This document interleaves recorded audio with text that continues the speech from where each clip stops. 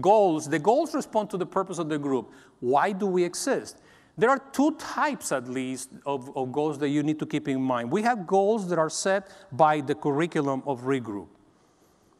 Very specific goals that come with the curriculum. You had to do this, this, and that by this and that time. You had to cover this material, right? Those are things that everyone has to do somehow.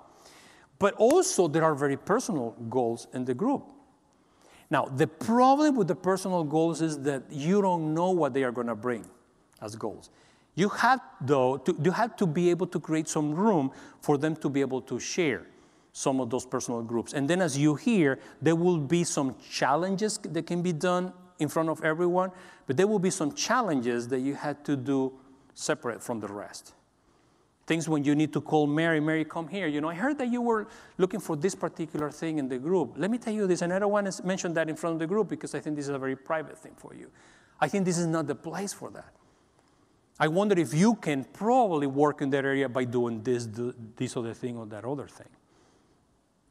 Or I can lead you to find some resources for that specifically. It's not going to happen in the group. When you do that, you clarify it, you honor their need, but at the same time you put some boundaries around, then you are avoiding that particular situation that may happen in the future where she's going to be talking about some personal stuff in the group that doesn't pertain to anybody else. When you see people like, yawning, or here we go again. They don't say it, but you see it. You had to call them apart and negotiate with them in a caring but firm way. That has to do with the goals. What are those goals? Now, you had the long-term goals. Again, those goals that pertain to the group that are going to be reached, with time. But then you have the specific goals of the session. Every time that you go to a meeting, you need to know, the very least, what is the minimum that you need to accomplish in that meeting. So tonight, we're going to cover this part of the curriculum. We're going to discuss this thing, and that's it. And you don't only know it, you share it with the group. You don't let the group to start without you saying it. So tonight we're going to meet, and the plan is this. Boom, and here we go. Just a phrase, you summarize what are the goals for the session. So then everybody knows. Possibly you can say something like, am I missing something?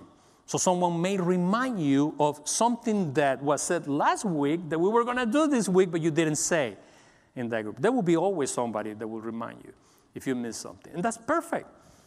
Or they may share something that they want to happen that night that you didn't have a clue about. It was more like a personal thing, but now you heard that and you can contain it, rather than letting that happen in the night without you knowing that was coming. Somebody may offer a goal that was more personal than group-wise, and then you can stop it.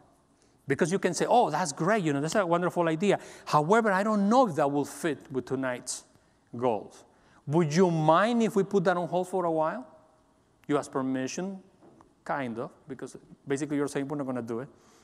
But you're nice. Most people respond well to that. Most people. There will always be an exception. But that's a way of you somehow controlling how this group may go, kind of setting up defenses around. We're going to move through this space through the night. That has to do with the goals. What are the goals that I'm looking for? What are the goals that I'm pursuing every night?